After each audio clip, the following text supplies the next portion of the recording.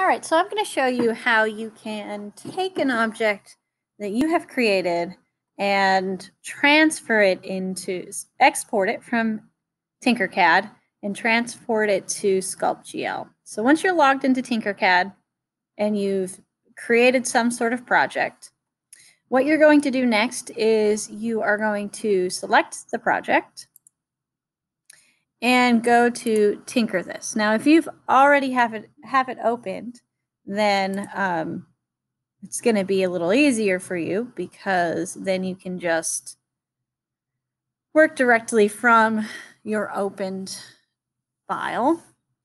I'm going to go over to, so here it is, the hand. I'm going to go over to export. And when I click on export, it gives me a few options. Now we want to export it as an STL because we're going to be 3D printing this, or we will be 3D printing future projects. So click on STL. It will give you whatever name it gave you from Tinkercad, or you can rename it. And make sure it's, or you know what, yours is probably going to look a little different from mine because you're working on a Chromebook. But once it's saved, just take note of where it's saving to. And then you're going to go and open up Sculpt GL. So here for Sculpt GL, I have something that's already there. I have a sphere here. And every time you open up Sculpt GL, it's always going to have something in the scene already. So I need to go up to the top left where it says scene, and I need to clear the scene. When I do that, you can press on OK, and it's deleted it. The next thing I'm going to do is go ahead and go up to File. And now I'm going to import a file. So if I go down to Import, and it says Add Object SGL, which is the Sculpt GL file, PLY and STL, I'm going to click here. And now I can see, there it is, Hans. I'm going to open it up. And my hand is there. Now you can adjust where this is. You'll notice that I still have symmetry on there. Sometimes you need to rotate it to get the proper symmetry. But before I start sculpting, there's a few things that I want you to play with. First off, it's going to come in looking super duper smooth. And then when you start to shape things, you're going to notice things aren't looking quite right. So if I turn off symmetry and I start to drag things, you'll see that it's going to go all over, right? So what I'm going to do is I want to show you why that's happening. So in here, under rendering, you'll see at the bottom of that toolbar, you'll see flat shading and wireframe. If I click on flat shading, you'll see it'll look very much like how it looked in Tinkercad. It stopped smoothing it out. And then you can also do a wireframe if you want. Now, when you do a wireframe, you can see that's why when I stretched it, it did all kinds of weird things. It's because you have edges and you have vertices here. The edges are basically constraining where everything is. And then the vertices, these are the little points that you can grab onto and pull. So you can actually be very specific. You can zoom in really close, and you can only manipulate certain points if you want to. Now, say that you want to take this and it's got a very low resolution right now. So say you want it to be a little more intricate. So what you would do for this, I'm actually going to hide that and open up Topology. When I open up Topology, what I can do is I can change the resolution. So right now, the standard resolution it puts it at is 150. If I click on Remesh, what's going to happen is you'll see that the wireframe has subdivided and added a whole bunch of new planes.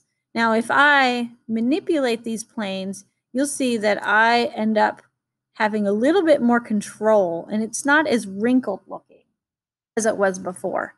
Now, be careful, because every time that you change the resolution, you're slowing it down. For the higher the resolution, the slower the program will work. And then also you can't go back. So if I move the resolution down and I click on remesh, you'll see that I've lost a lot of my form. So I'm going to go ahead and undo that. Before you ever move on to a new resolution, you want to first save your file. So I'm going to show you how to do that in Sculpt GL.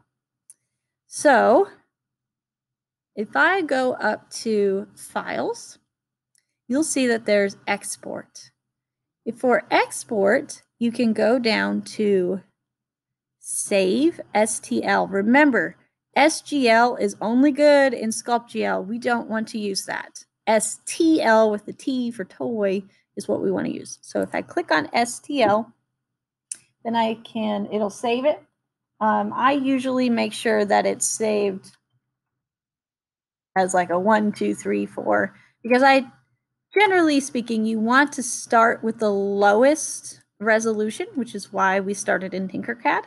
And then you want to increase the resolution and change the forms during that process. Now, if this is really annoying to you that it is in the middle of the plane like this, you can move your piece. And if you have multiple parts, you can move them by going into the Sculpting and Painting tab and going down to Transform.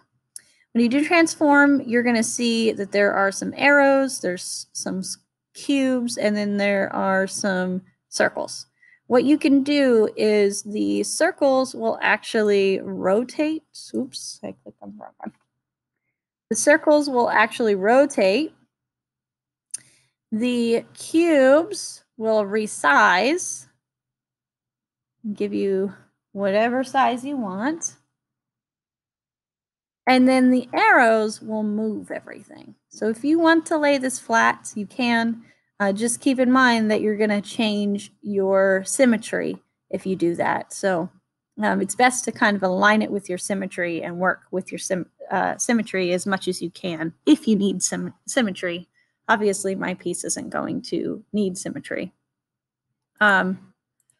So that is how you create it, you save it, you import, export, all that good stuff.